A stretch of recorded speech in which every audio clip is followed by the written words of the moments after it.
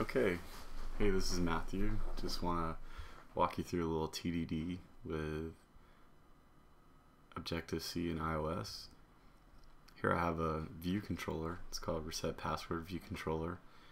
And the basic concept of this view controller is to take in the user's current password, their new password, and ask them to also confirm their new password. And in doing so, what it will do is it will make a request to the server. The server will verify the information and then give me an error or confirm that things are right. In addition to that, there's going to be some client-side validation because I know the use case, and for this use case we want to make sure that the user's password, the current password is entered, and that they have entered in a new password, and that the confirmed password matches the new password. So let's dive in a little bit here. As you can take a look, I'm using Specta and Expecta as well as OCMock, and maybe in another screencast I'll go through exactly how you would install those and get those things running, but for now just kind of consider those as wallpaper.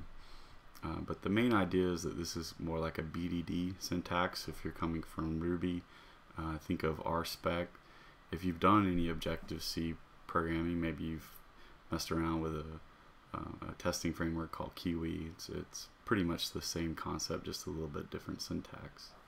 So the first thing we're doing here is we're describing what the reset password view controller looks like. We have a block variable, which just means that it lives inside of this block. I'm sure there's more information there, but for our purposes, just consider that. And what we're saying here is before each of these tests run, let's go ahead and create a new password, reset password view controller, and we're going to initialize the view. And the reason why we do this right here is in iOS, unless the view is invoked on a view controller, we're not going to get the view did load, and there's some logic that happens in that method called view did load that we want to verify. So the first thing we have here is we just want to make sure that all of our outlets are wired up. For this particular view, I'm using the zip file, and I have a table view, a UI table view. There's a property there, and basically all I'm saying is that this should not be nil, that it should have the correct data source and the correct delegate. And so there's a lot of UI set up, but this is basically just achieving the concept that I have a table view, I have some rows in it, I have a button that I can tap on and call the reset password action, and then there's also some UI text fields that correspond to the different fields that I need, which is the current password, the updated password, and the confirm for the updated password. So now we're going to describe a scenario. This particular scenario is that we're going to be resetting a password, and for this implementation I have a mock authentication repository. What this allows me to do is, instead of making a network call out to some repository, some server, some API somewhere, I can mock or kind of fake that implementation. And so instead of calling out, I fake it, and because I know what's going to happen, I can control the result, because the real test isn't that the server is doing its job, it's that my client, the iOS application, is responding and doing the actions and performing them in the right sequences that I want to observe. If the server goes down, if there's an error for some reason, yeah, we can test for that, but we're not really going to care that the server in some of these tests responds, and so that's how we can mock. And so once again, we have a before each block. This is just mocking out the authentication repository class, and then it's setting it on our authentication repository. This is kind of like dependency injection, but this is on the view controller, and it allows you to go in and set the authentication repository. Makes it pretty simple, no framework or anything necessary. You can get into that stuff later if you want to argue about that, but for our sake it kind of makes this thing pretty easy. So I'm going to walk through a couple of contexts for when we are resetting the password that we need to consider, and then we'll implement a third one, and then we'll wrap things up there. The first context is that we're trying to reset the password, but we have an empty current password.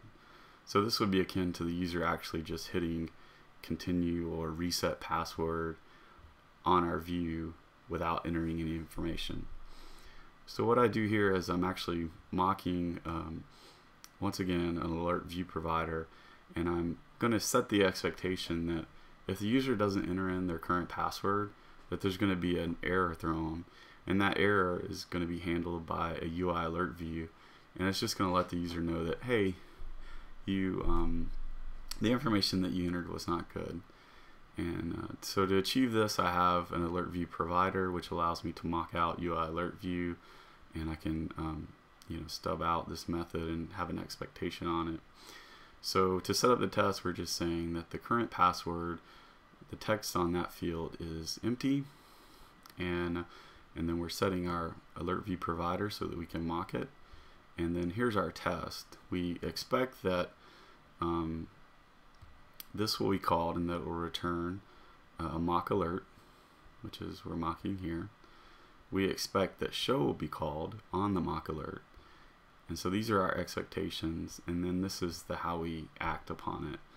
We say that this continue button was tapped on our view controller, and then down here we just simply verify that those things took place.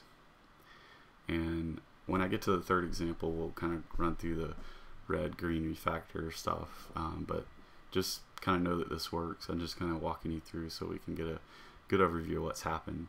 The other scenario that we want to consider is that there's an empty updated password. So let's say that they entered in their current password, which was obviously Adobe Strong. Some of you may get that joke. But they didn't enter an updated password. So the same kind of thing applies here. We just expect that alert should be shown that something went wrong. And so the last test that I want to write for you, and this will wrap up our time together, is this idea that they have entered in a current password, they've entered in an updated password, but the updated password and the confirmed password do not match. So this will be with an updated password and a confirmed password that does not match. And then we'll go ahead and implement our block. And just for the sake of time, I'll go ahead and copy some of this down here, and we'll walk through it. We're still going to want to mock out our alert view provider. This time we'll enter in our new password, but we'll enter in a confirmed password that doesn't match. And so when we tap, we'll have the same kind of arrange, act, assert. We'll have the same actions that are being performed here, but for this time, this actually shouldn't pass, it should fail. So let me go ahead and run the test.